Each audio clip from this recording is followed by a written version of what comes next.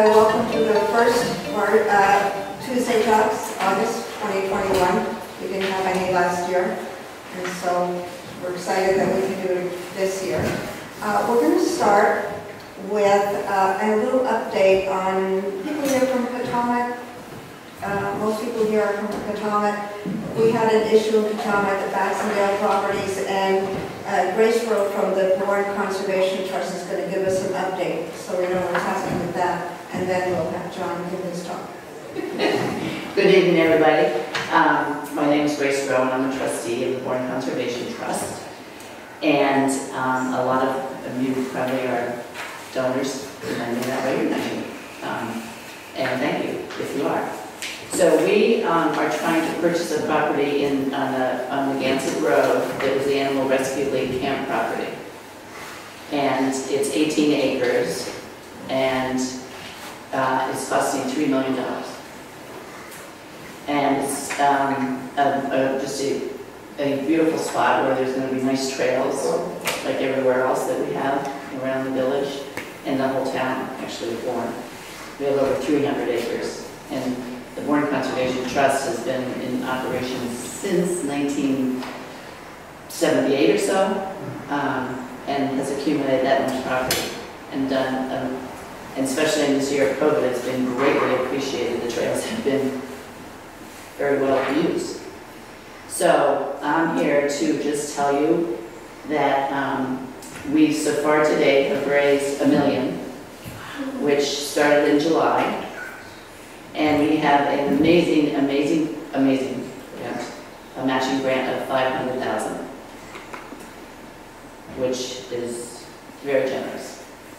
So I am here to answer any questions that you might have and just give you that short update before the presentation. Is the 500 in addition to the million that some of the we just got the matching grant starting in the beginning of August, so I could break it out, but I can't. Yes. It's funny you should give that little presentation. I was just talking to the gentleman today who lives in that area, we're from North Falmouth, very familiar with the property, and he told me that the town is going to get, or the trust is going to get 15 acres and the owner is going to get 3 acres on the water side. Yes. Is there going to be any public access to any part of the water or beach or trail or anything? We're 18 and he's 3. He's okay. And the access, no. Our access to the water side comes off of over grasslands, because the Bourne Conservation Trust does own half of that island. So you own half of it already? Yes, we have for years. We would love to get the other half, and we're working on it, but we haven't gotten anywhere. the grasslands? You're saying the access is via the grasslands? Yeah, Laura, you can get to Lawrence Island. You can walk out there. I know about that. I live in the yellow house. I'm just asking. You have to get to. How do you get to where you want to go from the grasslands? You go up the roads. Is that what you're saying? At the end of the road, there's a path that goes all the way out. Oh, I know that. Yeah. I'm talking about your acreage here on the Gansett Road. You weren't referring to that. No. Oh, okay. Oh, sorry. No. The Megansett property has 18 acres. It's connected to, we have 2 little parcels that are tiny on Falmouth Avenue, and then the town has another section that's connected to that's 4 acres, Yeah. but I think it's got a deep hole in the middle. So we're hoping to have parking right there for those trails, and maybe down by where they kept the animals. It's kind of called the OK Corral, which is at the far end, closest to. Yeah, that's Yeah. good. Anybody else? I have updated Huron books for you out there, and trail guides, and then just as this is a sheet explaining the most thing, what's going on, and plus the Bourne Conservation Trust has a great website and it's updated as fast as we can do it. That's it? Thank you. Thank you. Thank you.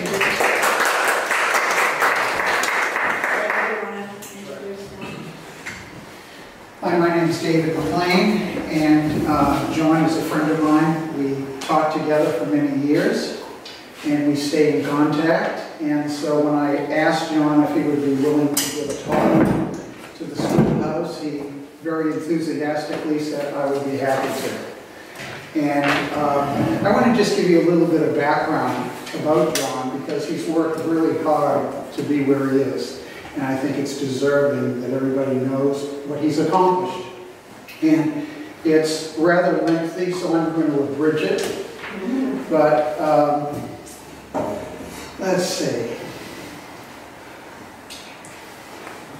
John is a professor at Roger Williams. He's also taught at RISD. And he also taught at the University of Lincoln in the UK, as well as the University of Connecticut and John Cabot University in Rome.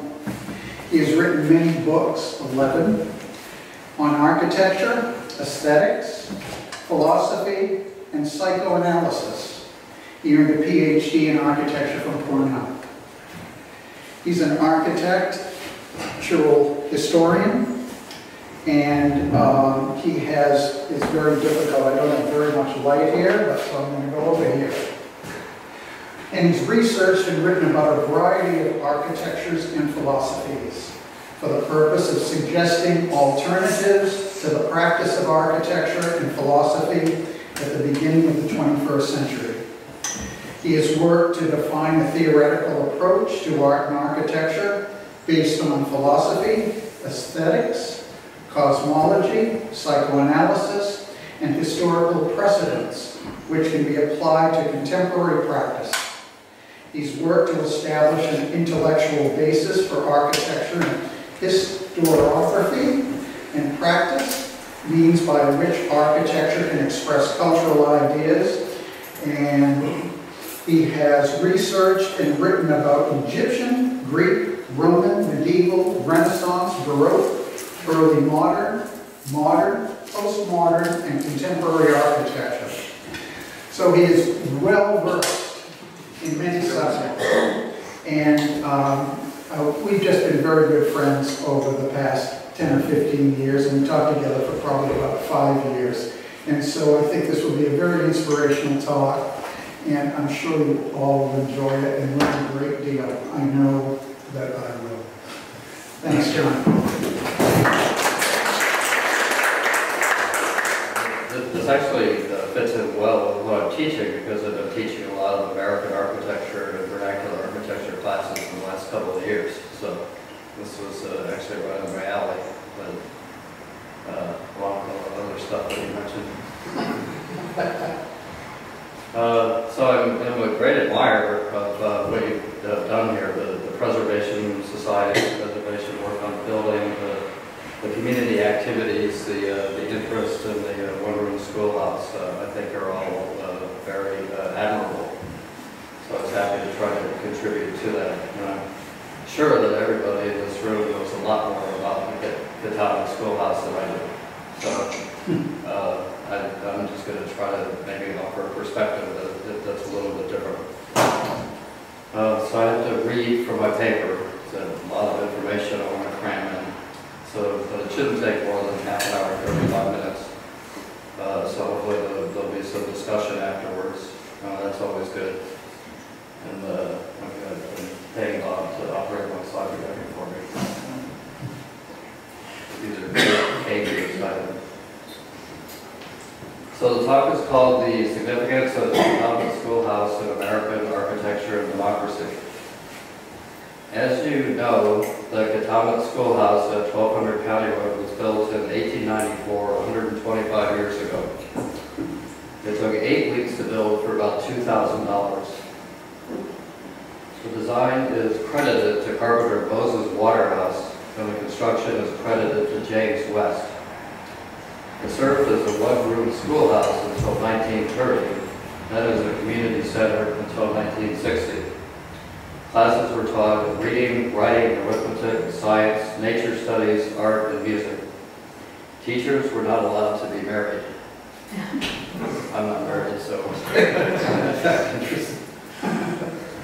The building was restored to its original condition as a schoolhouse in 1999 by the Cataumet Schoolhouse Preservation Group and has since been used as an educational and cultural center.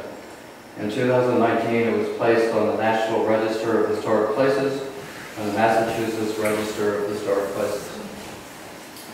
I would like to bring attention here to the significance of the architecture in relation to American history and democracy. The schoolhouse is a Cape Cod house with details connecting it to Greek Revival, shingle style, and Victorian architecture.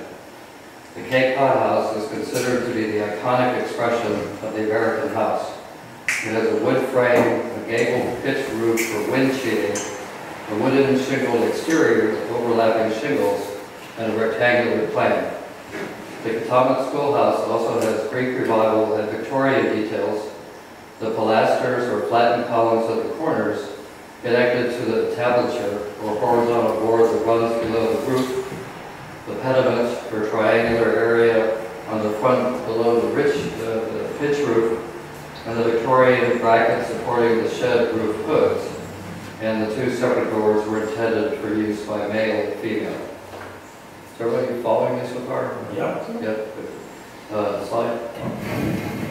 The column, entablature, and pediment were structural elements of the ancient Greek temple.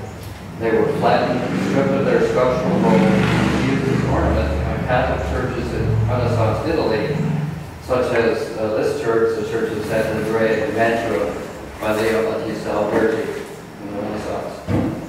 Next slide. I have a lot of pictures, so we'll go through them fast and furious. The ornamental details were first applied to secular buildings or houses by Andrea Palladio in the late Renaissance in Italy, as at the Villa Rotunda.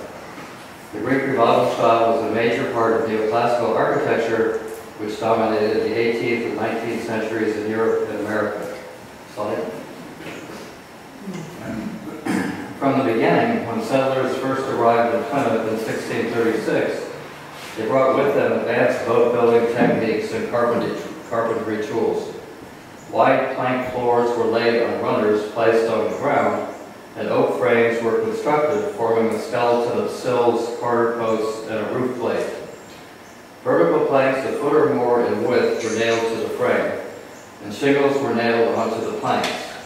Roof planking was nailed to horizontal beams called purlins, connecting the triangulated trusses at the gable ends forming the pediments. Shingles or shakes were lapped on the roof.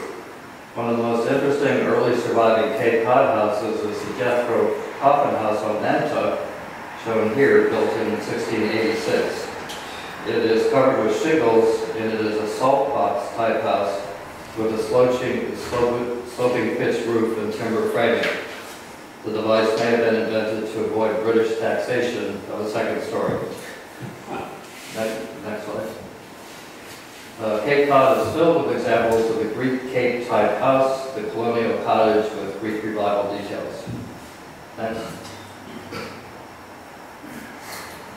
The Redwood Library in Newport, Rhode Island, is considered to be the first example of a building in the United States designed by a trained architect. Next. In 1747, a British shipbuilder named Peter Harrison used a pattern book for English villas to design a new library, now the oldest continuous library in the United States. Next.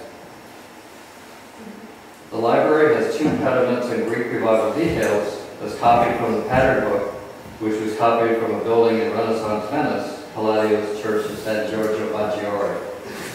The Redwood Library was made by carpenters out of wood, so they mixed sand and paint to give it the feel of the original stone building in Venice.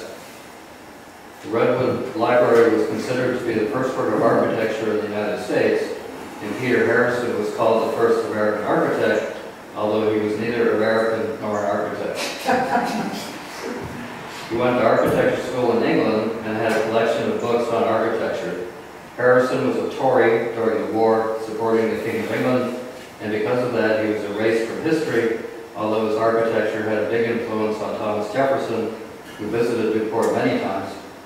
Ironically, the Palladian style was mostly used by Whigs in England, wealthy landowners, as a symbol of opposition to the king, which is why it became so popular in the United States. Next. Is this the right one? I'm not going to Yeah. The Greek Revival style was the dominant style of architecture throughout the 19th century, peaking right around the time of the Cataumet Schoolhouse in 1894, during the period of history known as the American Renaissance, when America looked towards European precedents to form an identity. This included projects like the Agriculture Building at the Columbian Exposition in Chicago in 1893, just 1 year prior to the building of this building, by McKim, Mead & White, the largest architectural firm in the country at the time. The Greek Revival style symbolized American freedom and democracy and the roots of democracy and Greek ideals. Between 1890 and 1920, Between 1890 and 1920, 30 of the 50 state capitol buildings were constructed in the United States, all using Greek Revival details, including the Rhode Island State House in Providence, begun in 1891 by McKim, Mead & White. Next. The Columbian Exposition, also known as the White City, was America's introduction to the world stage in terms of commerce and industry, so America needed an identity based in European precedents and celebrating democracy and republicanism. Many architects practicing in Chicago at the time were unhappy with such a limited representation of American identity and were determined to create a new architecture that better represented America. These architects included Daniel Burnham, John Root, Henry Hudson Richardson, and Louis Sullivan, collectively known as the Chicago School Architects, who contributed to the rebuilding of Chicago after the Great Chicago Fire of 1871, the building of the Second City, and in so doing, created a new uniquely American architecture involving the bay window and the steel frame skyscraper, which laid the foundations for modern architecture. In 1898, the United States defeated Spain in the Spanish-American War, a 10-week war which took place in Cuba, featuring the Rough Riders led by Teddy Roosevelt. One result of the war was the annexation of territories formerly owned by Spain, including Cuba, Puerto Rico in the Caribbean, and the Philippines and Guam in the Pacific, along with Hawaii. The then President William McKinley was an expansionist, believing that the United States should insert itself into world affairs. After his assassination in 1901, President Roosevelt was an expansionist also. All of this can be seen as the beginning of the American Empire, which has dominated the world since, and which is tied to the identity created by the White City and the architecture representing democratic ideals. In nearby Rhode Island, the most prolific Greek Revival architect was Russell Warren, who designed houses such as Linden Place in Bristol for the DeWolf family in 1810. Rhode Island has more Greek Revival architecture per capita than any other state. Unfortunately, most of the money for Greek Revival architecture came from the slave trade. The DeWolf family made more money from the slave trade than any other family in the country. Russell Warren relied heavily on pattern books, books with instructions and patterns for carpenters, especially those by Asher Benjamin, such as the American Builder's Companion.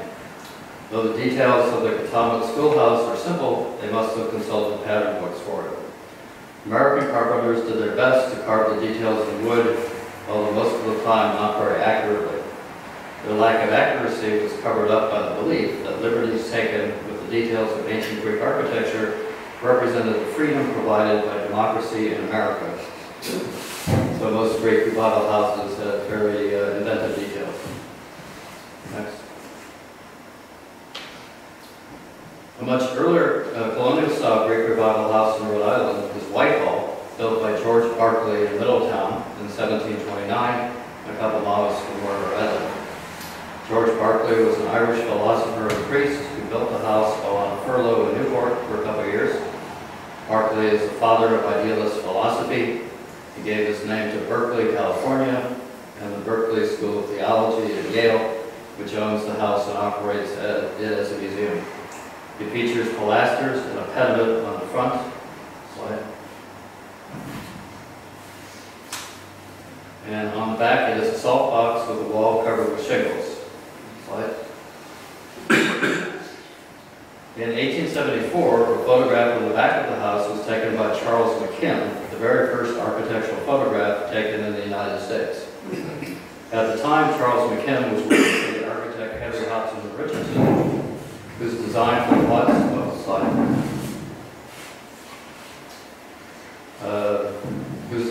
Watts Sherman House in Newport in 1875 included an abundant use of shingles. The Watts Sherman House is considered to be the first example of the shingle style in architecture, the unique American style celebrating the Arcadian wooded landscape, a romantic alternative to industrialization and domestication. The term shingle style was coined by Vincent Scully, a professor at Yale, in 1955. Obviously, the shingle style can trace its roots back to the 17th century Cape Cod house. Slide. The Watts Sherman House is also in the Queen Anne style, a picturesque Victorian architecture featuring cantilevered, pedimented gables, overhanging eaves, patterned wood shingles, and Victorian brackets. The Watts Sherman Stables, which currently serve as the residence of the president of Salve Regina University, were restored by Jeffrey Stantz, sitting there, a retired professor of architecture at Roger Williams University. Houses in Newport, designed by Jeff Stantz, called the Three Little Sisters, feature the gable, eaves, shingles, and brackets of the Queen Anne style. Jeff is here tonight, as is Bob Dermody, a current professor of architecture at Roger Williams, operating the slide protection, who Bob gave a talk on Cape Cod canal bridges here at the Cataumet Schoolhouse in 2006. Slide. Henry Hodgson Richardson went on to develop this Richardsonian Romanesque architecture, beginning with Trinity Church in Boston the same year. Charles McKim went on to form McKim, Mead & White, the firm that designed such iconic works as the Newport Casino in 1879, and his firm worked on restoration of the casino also. We were just talking about that at dinner. Slide. And Isaac Bell House in 1882, both in Newport and both in the shingle style and Queen Anne style. The shingle style and Queen Anne style were connected to the arts and crafts movement in England, a romantic movement founded by William Morris at Kelmscott Manor in Oxfordshire. The arts and crafts movement rebelled against industrialization and capitalist production, which they saw as producing a polluted and sterile society. They favored the medieval guild system of production and medieval aesthetics, and were connected to the pre-Raphaelite group of painters. The arts and crafts movement had widespread influence in the United States, for example, on the early work of McKim, Mead & White and Frank Lloyd Wright in Chicago. Wright designed his home and studio in Oak Park in 1889 in the shingle style inspired by the Isaac Bell House. As an arts and crafts architect, Wright insisted on designing every detail of the house and having every detail custom-made and handcrafted. As a result, not many carpenters and mill workers would work with him. So you know what it's like to compromise, right? For one project, Wright required his client to sign a contract stating that the wife could only wear clothing designed by Wright while in the house. Wright saw himself as designing people's lives, not just their houses. The painting Snap the Whip, painted by Winslow Homer in 1872, on display at the Metropolitan Museum of Art, depicts the one-room schoolhouse in relation to the pastoral countryside in the Adirondacks and the youthful game. After the Civil War, it was important to remember America as an Arcadia, the prehistorical pastoral paradise celebrated in ancient Greek mythology, a virgin landscape unstained by war and suffering, a landscape representing a utopian future. The Cataumet Schoolhouse, the one-room schoolhouse, the Cape Cod style, Greek Revival style, and the shingle style all represent the roots of American democracy. An important element of American democracy was its grassroots organization, building from local communities. According to Thomas Jefferson, who used Greek Revival details for his architecture at the University of Virginia in 1819, education must be designed on the basis of democracy. Jefferson designed the university in Virginia around the library, which was placed in a rotunda, which is a half-scale copy of the Pantheon in Rome, because books were integral to an education. According to Jefferson, a good education would include natural history and natural philosophy, which includes agriculture and chemistry.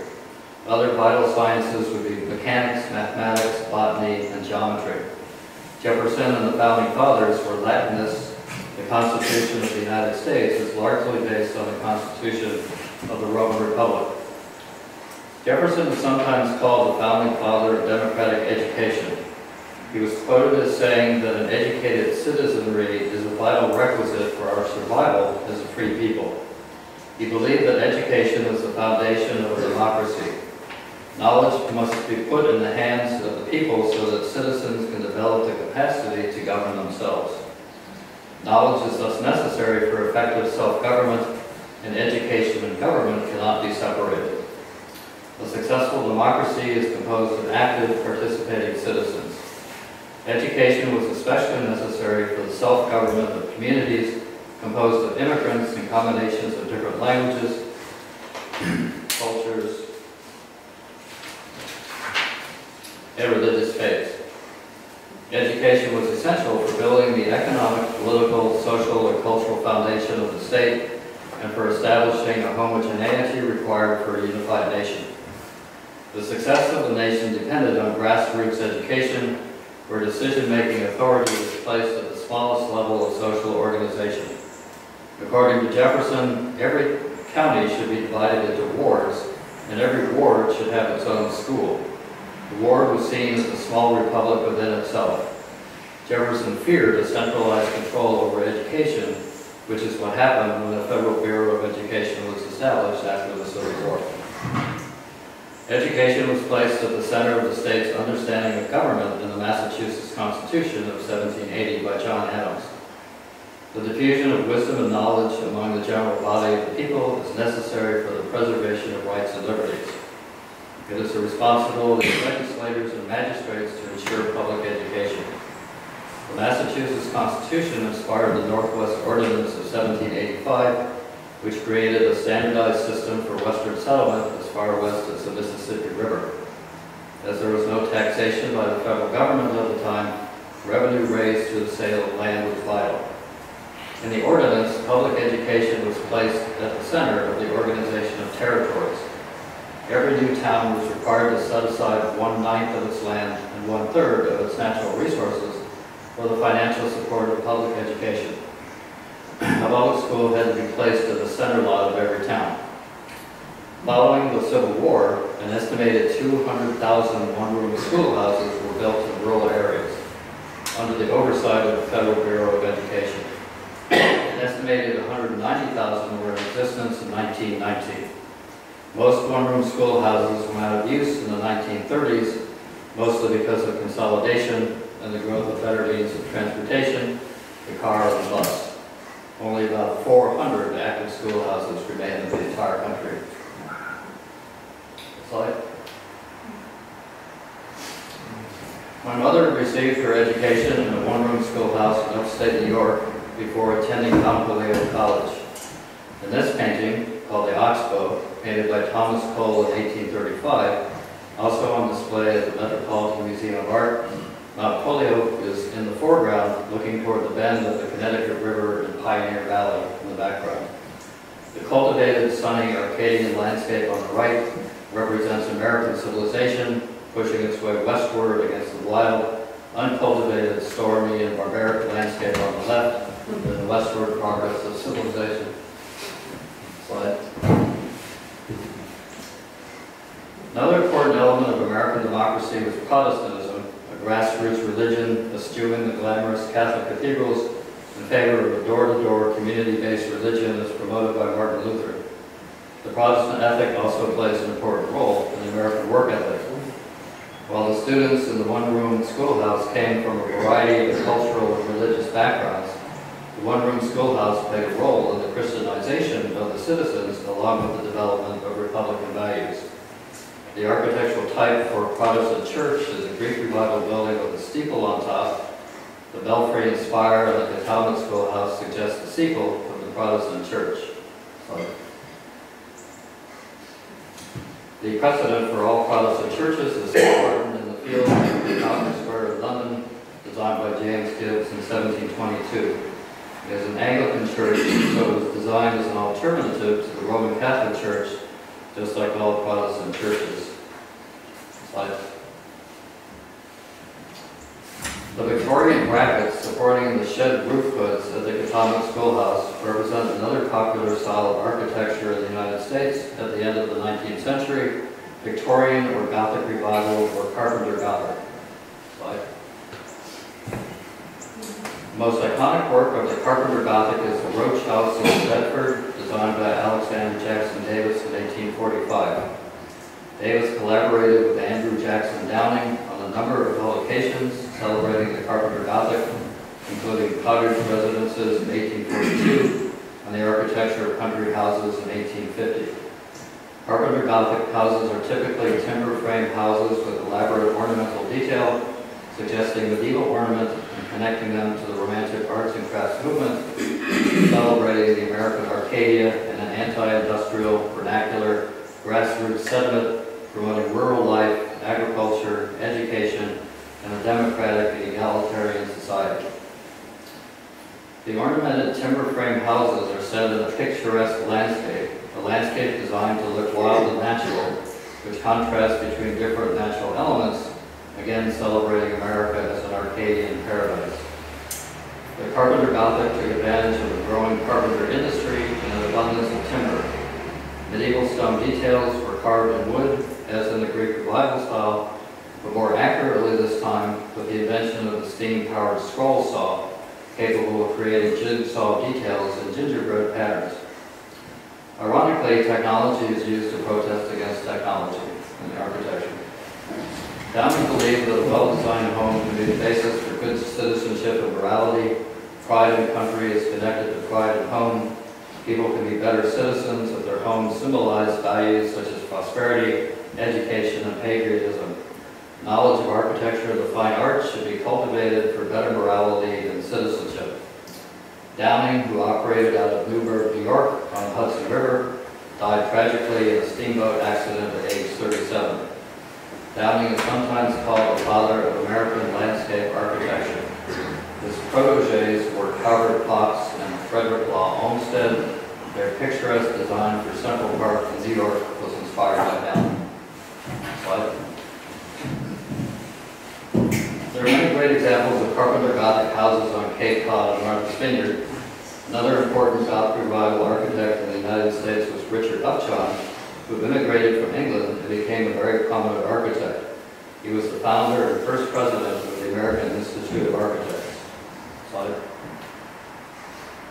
His Gothic Revival designs were mostly for churches, such as Trinity Church in New York in 1839, but also for houses, such as Kingscote and Newport, here the same year. He is considered to have possibly introduced the Gothic Revival style in the United States. In England, the Gothic Revival style was anti-industrial, nationalistic, and Anglican. Slide. Its leading spokesman was Augustus Welby Northmore Pugin, who designed the Gothic details of the new Parliament Building, Westminster Palace in London in 1846, and the old one burned down. Slide. In 1936, he published a book called Contrasts, where he contrasted different types of buildings in the Gothic and modern industrial styles. The Gothic building was shown as warm, nurturing, reflecting cultural identity, and stimulating intellectual development. The modern industrial building was shown as cold and sterile, nurturing nothing and communicating nothing. The modern industrial building was a product of capitalist production systems and technological industrial advancements, which hit England especially hard, causing massive pollution and social problems, as portrayed in the novels of Charles Dickens. So I like to tell this to architecture students as a professor. Next slide. There are many examples of modern architecture which seek to emulate the vernacular colonial Cape Cod style as representative of the roots of American society, relating them to the Cataumet Schoolhouse. An early example is the White's residence in Des Moines, Iowa, which appeared on the high-caliber architectural record in 1969. The house is a modernized version of the simple timber frame Cape Cod house with a pitched roof. Slide. The architect was John D. Bloodgood, my uncle. Through his practice and as building editor for Better Homes and Gardens magazine, he specialized in house plan services, seeking to make high-quality design widely available for homes. His motto was, "Everyone deserves to live in a house designed by an architect." He died in 2015. I would say that David probably knew more about his architecture than anybody else I've ever met. Slide. In 1979, Hugh Newell Jacobson designed a house for Jackie Onassis on Martha's Vineyard in the Cape Cod shingle style. Next. Hugh Jacobson became a very popular architect using world vernacular American agricultural typologies for luxurious residences. He died earlier this year, but his son Simon now runs the office. Simon was a classmate of mine in architecture school. Robert Venturi, the famous postmodern architect, recreated the Cape Cod shingled pitch roof house for a house on Block Island in 1979. And combined the shingle style with Greek revival details for a house in Claim Cove, Long Island in 1985. Postmodernism was a movement in architecture that involved a reintroduction of historical quotations in a syncretic design involving excessive ornamentation as a departure from the minimalism of modern architecture. The movement was a product of a society of excess production brought about by economic prosperity after World War II. Slide. Robert Stern also combined shingle style and Greek revival for a house on Buzzards Bay in 2007. At the time, Stern was the dean of the Yale School of Architecture.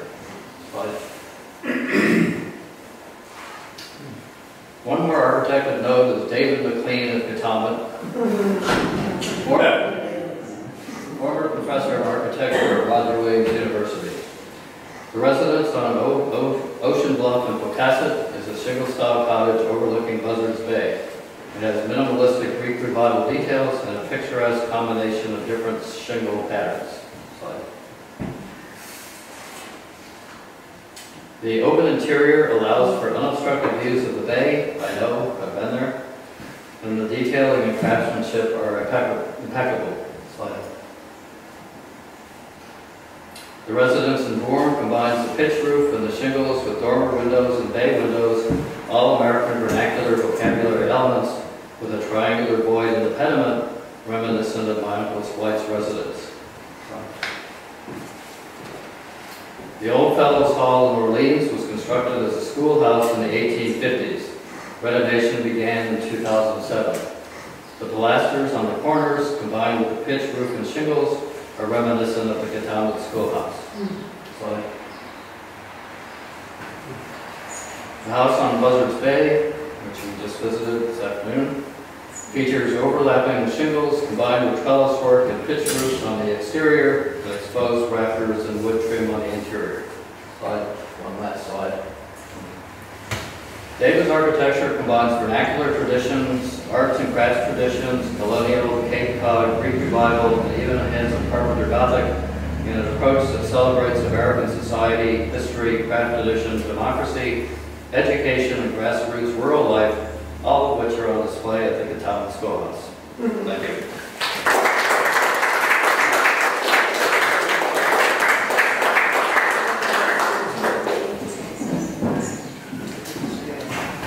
So I was hoping maybe You want to ask them, any questions or comments?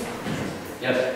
On that picture there, the schoolhouse, where the belfry is, the shingled skirt around the belfry, we had a hard time telling, maybe from the photograph. Some people thought that skirt was actually all four corners curved out, kind of pagoda style.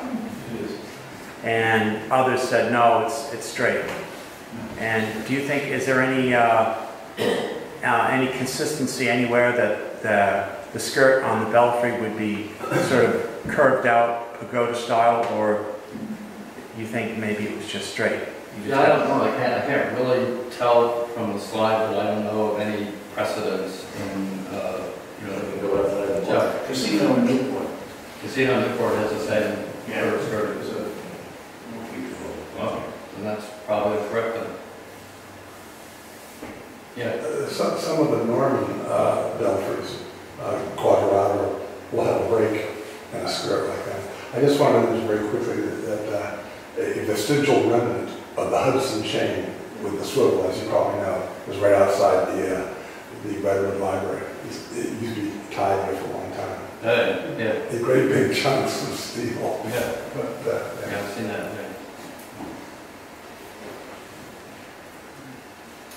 Yes. I'm always commenting when my wife is probably telling me to be quiet, but the two doors, one for boys and one for girls, is that something to do with religion? Puritanical. What? Puritanical. she said puritanical. So it has to do with a religious? Well, that's religious. Yeah, I think, Puritanism, the Protestant work ethic, that's a big part of the roots of American democracy.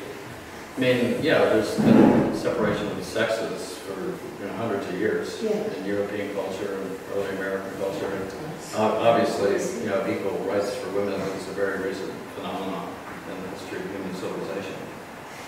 It's interesting though, that they would walk in two different doors and then come into a common space. Unless they were divided by seating maybe or something like I'm that. sure they were, but. Usually girls on one side of the room, boys on the other. Yeah. Yeah, that's how it was here.